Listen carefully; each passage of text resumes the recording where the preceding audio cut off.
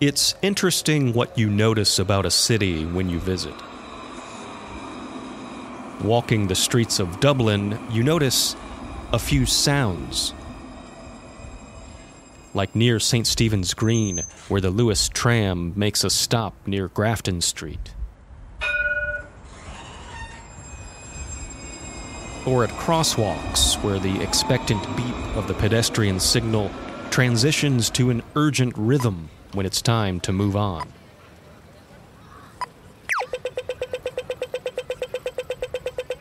These sounds mix with the traditional din of a major metropolitan area, and when they do, your attention turns back to the sights of Dublin. One of the more famous features here is the incredible number of so-called Georgian homes. In certain parts of the city, they're lined up, seemingly for miles. We might call them townhomes in the U.S., but these were built in the 18th century in Dublin, named for the British monarch who inspired the architectural style. The fact a defining feature of the Dublin aesthetic is named for a British king, well, there's a lot to unpack there. There are more of these homes in Dublin than any other city in Europe, largely because many in London and elsewhere were wiped out during World War II. The longest contiguous stretch of these structures is along the edge of a park called Merrion Square. They aren't all homes today, obviously. Several along Merrion Square are businesses, even embassies of foreign nations, given this spot's proximity to Irish Parliament and the office of the Taoiseach. And if you walk along the street here, odds are you'll notice a certain Georgian-style home. It has a bright blue door, unlike any around it. And there's a sign to the right of the entrance that reads, Daniel O'Connell, the Liberator, lived in this house. This is Notre Dame's Dublin Global Gateway, commonly known as O'Connell House. For context on its namesake, we turn to Kevin Whelan, the Gateway's director. So it's called O'Connell House. Now, Daniel O'Connell, whenever they do a poll, as they do now and again every 10 years or so, of who is the greatest Irish person, the Irish person who contributed most to Irish culture and society. And I've never seen one of those in which Daniel O'Connell didn't top the list. Our biggest street in Dublin is called O'Connell Street. Our biggest monument in the centre of town is the O'Connell Monument on O'Connell Bridge, which is also our biggest bridge. It's as wide as it is long. So, all the important things in Dublin, a lot of them are called after Daniel O'Connell. So everybody knows about Daniel O'Connell. And the reason why Daniel O'Connell was famous was because, and he was known in Ireland as the Liberator, but the reason for that was because Daniel O'Connell achieved full civil rights for Irish Catholics. In O'Connell's day, the Irish were subjects to the British Crown, but they were not equal citizens. Far from it, in fact. O'Connell trained as a lawyer and sought to achieve full participation for Irish Catholics in society as a step toward eventual independence. The center for O'Connell's operation was his house on Merrion Square. He would draft correspondence and often throw open the third-floor window and speak to thousands of people gathered in the park across the street. Which means this place is an important part of understanding Ireland, and it's one of the first places Notre Dame students who come here are acquainted with. As we found out, they still use O'Connell House as a place where knowledge is made to serve the common good.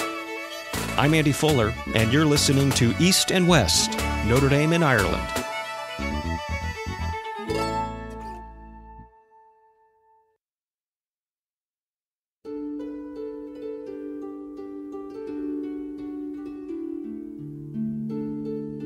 To understand the context of Notre Dame in Ireland, you need to start at the beginning. The university's founder, Father Edward Sorin, was French, of course, but it's fair to say that many, if not most, of the people who nurtured and stabilized the university at its founding, and in the years immediately after, were Irish. Years later, when the school's athletics teams took on the name the Fighting Irish, it was as much about repurposing an ethnic and religious slur being hurled at them as anything else. But that's another podcast for another time. The point is, the story of Notre Dame is part of the larger story of the Irish in America, a link that is alive and well today.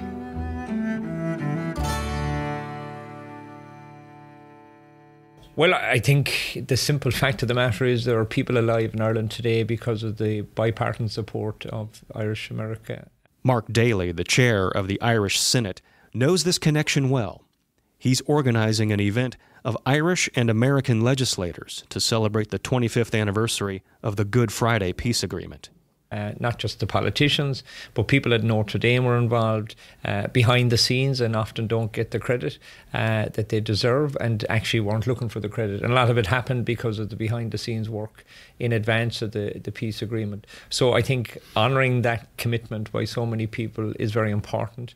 But of course we will need Irish America into the future as Ireland faces future challenges. And people, I suppose, listening need to recognise the fact that Ireland wouldn't be an independent state if it wasn't for America, because the only country mentioned by name other than Ireland in our equivalent of the Declaration of Independence, the 1916 Proclamation, read on the morning of the 1916 Rising, it says supported by our exiled children in America. And we wouldn't have peace, as I said, in Ireland without the support 24 years ago this year of Irish America. But then again, in 2026 we will be celebrating another anniversary together, the 250th anniversary of American independence. And George Washington, people often take democracy for granted, and they take independence for granted too, because in 1776, when the struggle for independence in America was in doubt and the Continental Army were in retreat, my own ancestor, General Sullivan, was with George Washington in the famous crossing of the Delaware, which was the last throw of the dice. Militarily, it was probably a very bad decision, but it worked out. But he had to do it because he was losing soldiers day by day because, you know, there was no momentum. And people thought that the cause was lost. But George Washington said at that time, he said, when our flag was friendless, Ireland's sons were our only friends. So as we were there for America 250 years ago, America has been there for Ireland ever since. How do you think Notre Dame fits into that picture of U.S.-Ireland relations?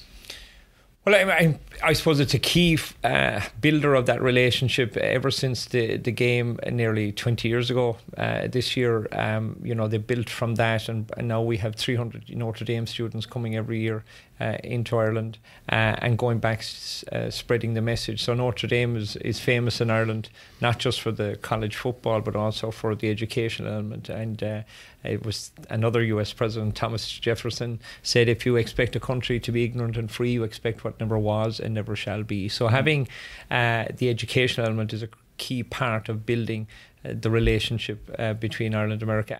The senator referenced the football game Notre Dame played in Croke Park in 1996. Of course, the football team would return in 2012 to play Navy. And before we move on, it may be useful to gain some perspective on that event. It represented the largest single peacetime movement of Americans into Europe. Kevin Whelan filled in some details about what that meant for Ireland. When the second game came, we had just had the crash, okay, the big crash, and we had been bailed out. We had gone from being very successful to suddenly having a major league fiscal catastrophe within our public finances and banks collapsing or near collapsing and so on. You know, we had a very spectacular and cruel fall from grace, right? So in 2012, the country was not quite on its knees, but it was close enough. And then suddenly, out of nowhere, without too much hype or circumstance, suddenly these 30,000 Americans arrived into Ireland, right? We had the worst weather ever all summer that summer. You know what I mean? It rained. And God used Ireland as his laboratory to invent rain. Did you know that? That's where he tried it out on us, and he gave us all kinds of rain. Soft rain, hard rain, rain that goes in through you, rain that'll wet you, every kind of rain that exists. And every one of those rains of biblical proportions fell during the summer. But guess what? the week of the game, we had the beautiful week of fabulous weather. So, somebody was lighting candles at the grotto, and then the crowds arrived. Taxi drivers never had a busier weekend. Something happened in Ireland that never happened in Irish history before. Pubs ran out of beer. Restaurants ran out of food. The whole city kind of gained from it. But also many of the Notre Dame people came a few days earlier or stayed a week later. They went down to the west of Ireland. They played golf. They stayed in the hotels. They hired cars. And wherever you went in Ireland that week, you couldn't not see all these Notre Dame people. And it was the first good week that we'd had in about 3 or 4 years. Everybody did great, and the Notre Dame people were so, Notre Dame people are lovely. After that, everybody wanted to partner with Notre Dame. Everybody heard about Notre Dame. People, really kind of felt this was brilliant. And what people always asked after that was, when are you coming again? Ironically, because the Notre Dame game was so successful that everybody thought this was, an easy thing to kind of do. Now, there have been other American college football games in Dublin, but they've had nowhere near the same impact because we're the fighting Irish. We're not the fighting Welsh or the fighting Italians or the fighting Germans. We're the fighting Irish. The Notre Dame program in Dublin started in 1998, so it's celebrating its 25th anniversary this year. And clearly, many partnerships and opportunities had been formed before the Navy game. But it was the force multiplier of that game that helped to expand opportunity in Ireland for Notre Dame students. Kira, I'm a rising senior, political science, major with global affairs, concentration in European studies, from Tulsa, Oklahoma. Today, the students who come here experience Ireland in all its cultural and geopolitical context. Students like Kira Fitter, who is interning at an organization called European Movement Ireland, or EMI. Yes. So I work for EMI. It's an NGO. It really focuses on deepening the connection between Ireland and Europe. So whether this is informing citizens on EU member states or EU institutions, or even what it means to be like a European citizen. So it's really focusing on building that relationship with European businesses or other like-minded NGOs, or even just the individuals. So it's very like citizen and community focused, which I really enjoy. The goal is just to increase Irish involvement in European issues, I would say, increase their awareness of what's going on, get them to participate in like European elections, and really just gain a sense of what it is to be European, but also maintain the Irish identity. I think that there's definitely challenges. Obviously, in the urban sense, you can feel the globalization and connection to Europe more. But on a rural level, I think they're definitely trying to build the connection there. But I actually think Ireland joining the EU has really helped their Irishness in a way. It's helped them become more aware of what their culture and identity is, also in a European context. Kira's internship is one example of the many opportunities available to students here, but it's illustrative of the collective experience in one very important way. We only do things that Irish people are interested in. No Irish person goes to the Guinness factory unless they have American relatives visit. We're not going to go there. We're not going to do touristy kind of things. We're never going to set foot in Temple bloody Bar. You know what I mean? Right? It's not a thing that Irish people do. So I say, okay, you can do that in your own, lads, if you want to, but we're going to bring you to hurling matches that are hard to get a ticket for. We're going to bring you up the top of mountains in the middle of nowhere. We're going to introduce you to people that you wouldn't be able to meet except through the connections that we have. We're going to immerse you in Irish society. And whatever is going on in Dublin or Ireland, whatever Irish people are excited about or talking about, whatever is in the news, okay, that's where you're going to be. And by the time you leave our country, you're going to know well what the story is. And we're not going to sugarcoat it either. We're going to see the good and the bad. We're not in the happiness industry, which is tourism. You're here to enjoy yourself, but enjoying yourself is also, you're a university student, and we introduce them to very tough things like our drug problem, say, in Dublin, or the Northern Ireland Troubles, or the realities, the harsh and sometimes cruel realities of Irish life as well. So we're not selling sunset, we're not trying to sell you something. We're trying to say, okay, want to understand Ireland? Here you go. It's a philosophy that encourages students to go off the beaten path to experience Ireland. With this in mind, we asked students where they liked to visit in Dublin. Mariana Silva, the grad student studying bogs who we met in Episode 2, mentioned several spots north of the River Liffey, like the National Botanic Gardens and the quaint neighborhoods of Stoneybatter. We went there ourselves and happened upon a charming street festival.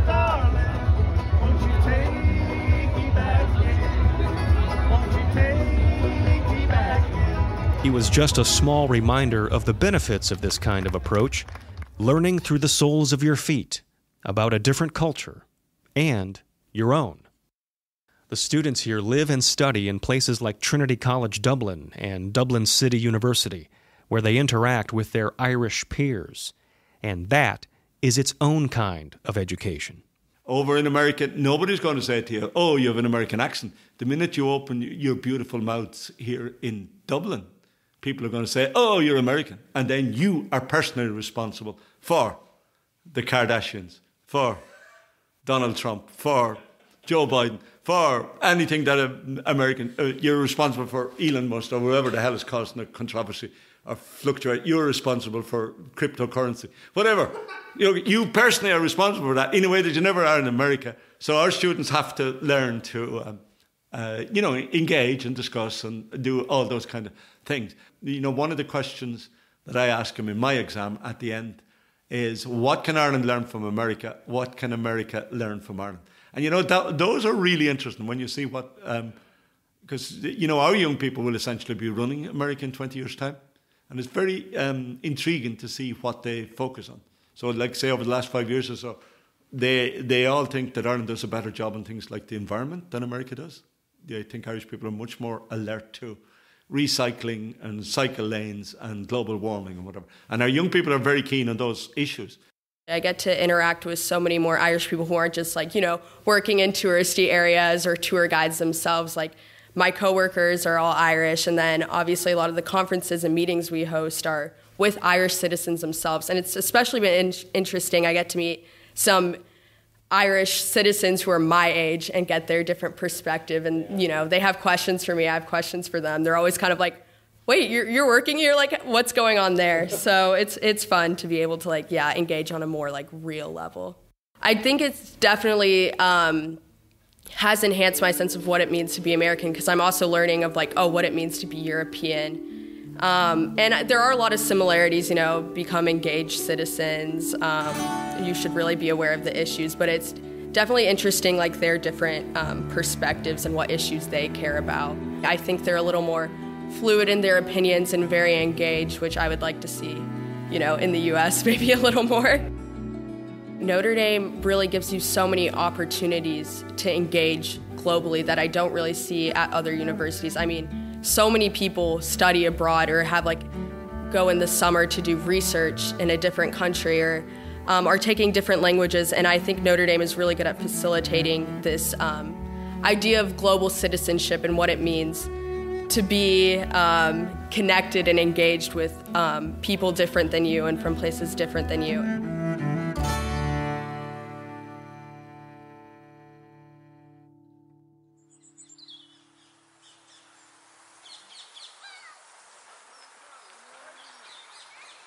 Back in the National Botanic Gardens, north of Stoneybatter and seemingly a world away from the Temple Bar area, there's a sacred place.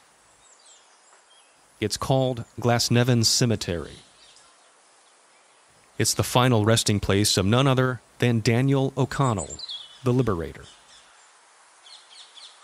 O'Connell died in Genoa, Italy, while making a pilgrimage to Rome.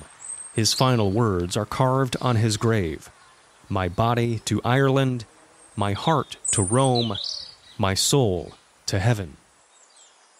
At the time of his death in 1847, O'Connell was working to secure help for Ireland during the Great Famine. What he couldn't know fully then, but what we know now, is that the event would set off the so-called Green Wave of Irish immigration to the United States.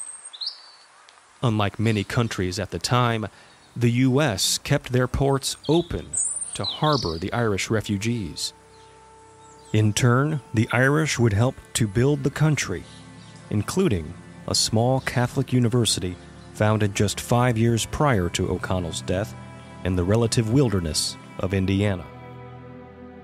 Perhaps it's fitting, almost poetic, that this institution now sends its young people back to Ireland to learn how to bring knowledge into service of justice in the place where the Liberator lived and in line with his legacy.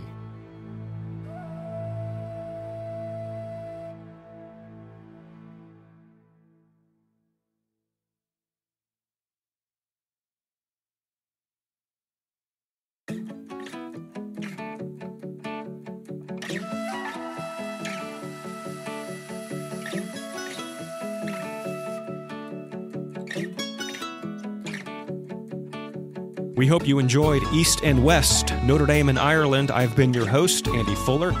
Original music for this series was produced by Alex Mansour. To learn more about what the university is doing in the Emerald Isle, head to nd.edu/stories. And watch our social media platforms like @Notre Dame on Instagram for additional content this summer. Friends, thanks for listening.